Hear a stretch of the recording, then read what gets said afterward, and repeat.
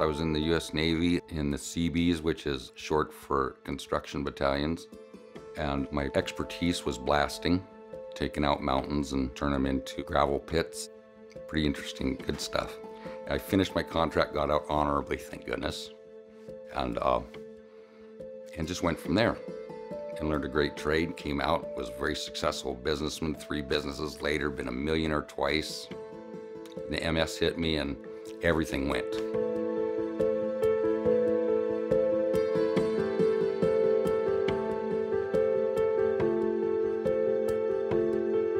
The majority of patients that I work with that have MS tell me that fatigue is one of the biggest limiting factors, that it impacts their life more than any other aspect of MS. Right around 1, 2 o'clock in the afternoon, I start running out of energy. It can be so severe that I won't have energy to get off the couch to go just make dinner. People with MS-related fatigue might describe that fatigue as being like having a heavy weight on them, that it's hard to move, it's hard to get out of bed. It's like walking around with no blood in your body. I don't know if you can relate to that, and I probably can't because you're not a zombie, but that's what it feels like. Fatigue is perhaps one of the most significant symptoms that people living with multiple sclerosis can have. It can really impact a variety of aspects of their life, impact their ability to work, participate with their family. I used to run a business and raise my kids by myself and take them to school and make sure I was there to pick them up and all that stuff. I was raising like Natalie by myself there for a while, and then I realized that, I'm no longer capable of attending to her needs. But that was a sacrifice, a big-time sacrifice. When someone with MS comes in complaining of fatigue, I like to get a sense of what's the source of the fatigue, because that can help us figure out what intervention might be most helpful. So morning time is best for you. Yes. And does that impact how you plan your day? Absolutely. It can be directly from their MS, and it can be related to something not their MS. Just like a regular person in the population might have a sleep abnormality, a thyroid problem, vitamin deficiency. Somebody with multiple sclerosis could have that as well. We want to make sure that we rule out medical problems that have easy and good treatments. We want to make sure that we have evaluated their psychological state and we don't miss that as a source of fatigue. We want to review their medications and make sure we don't have a medication that's making their fatigue worse or causing it. There are some medications that can be helpful for people living with multiple sclerosis who are experiencing fatigue. There's 3 main ones that we go to: amantadine, modafinil, and methylphenidate. I used to try drinking a Red Bull and stuff to extend my day because I had things to do. No help. I've taken other medications, methylphenidate and stuff, and those, I didn't really like taking those because it was messing with my head, 2 months ago, they worked. This month, they don't. There's definitely treatments other than medications for fatigue. One of them is exercise. We do want to make sure that exercise is a big part of their daily activity, just so that they can maintain their strength, because then they'll get fatigued a little bit less. We also know that different kinds of psychological treatment, such as something called cognitive behavioral therapy, can be very effective for treating fatigue. We want to take a look at what are the thoughts coming up and what emotions are coming up around that, and if there's unhelpful thoughts, we can start to challenge those unhelpful thoughts. I had no idea that until you showed me this stuff that there was an actual action I could take to rearrange my thinking instead of going dark. There's ways you can change your thinking, which I didn't know. Like if you wake up in a positive attitude, you might go on positive through the day. We know that people with multiple sclerosis who experience increased heat can then experience fatigue. Pat and I have worked on several different approaches for fatigue management. A big one was cooling equipment, so he has a cooling vest, a cooling hat, some other cooling equipment that he uses, an air conditioner in his home. I live in a controlled environment. I have an air conditioner that was given to me by the VA. And if you'll notice on the wall behind me, I've got that big thermometer hanging there. It's gaudy as heck, but it's a very useful tool. I'm a 71-degree guy, you know, having learned through trial and error how much heat I can take in a day without losing my energy. One of the things that we can do to help with fatigue is to get a good night's sleep.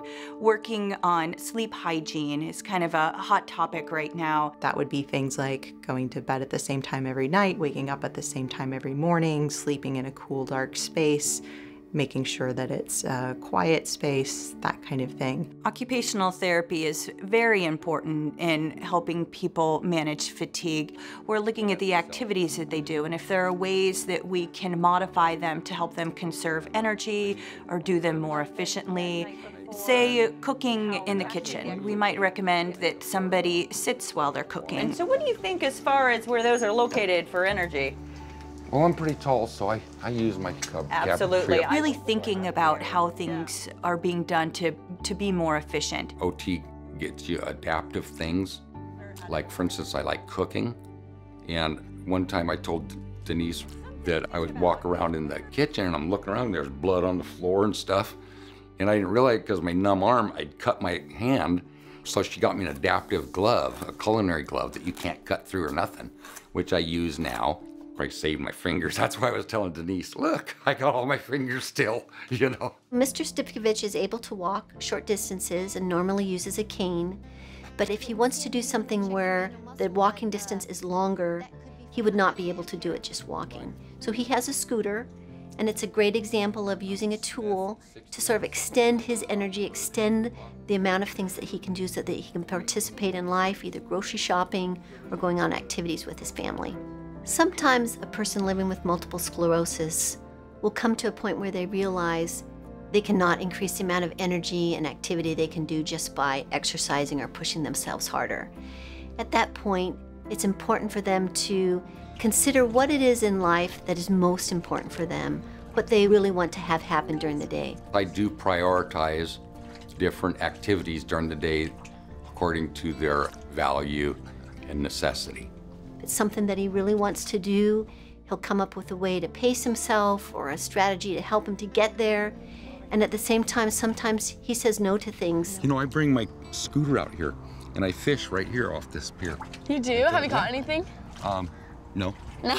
Hey, but be honest. It's necessary to be successful in the day to monitor and meter the amount of activity you have within those specific hours of your abilities.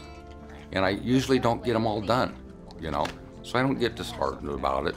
They usually fix themselves. Honey, you're getting as tall as I am. I know. You gotta quit growing like that, you're my baby. I know, seriously. How's everything going? I do have an issue with energy.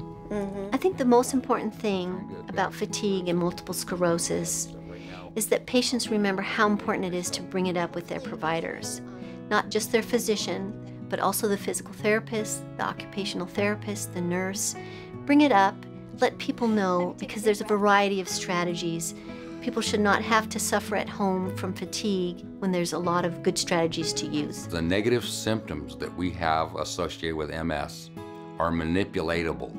There are little secrets and little tweaks that you can learn through your physicians, especially at the VA hospital in Seattle.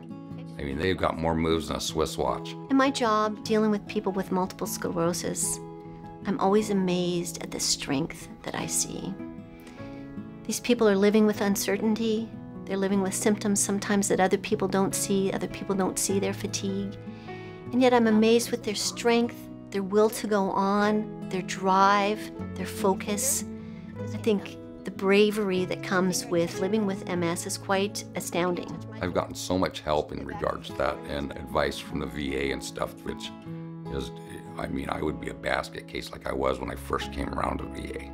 And they've helped me sustain my standard of living to the extent that I've got some hope and I'll go forward instead of just giving up. We used to do a lot of fishing, didn't we? Yeah, we did. That was our deal. We are invested and we do care, and I think that he sees that and he feels that, and I think we all see ourselves as advocates for him. Yeah. I enjoy working with him, and I know his other providers do too. It's very touching to get to be a part of the journey and to be here witnessing their strength, being sort of a standby assistance.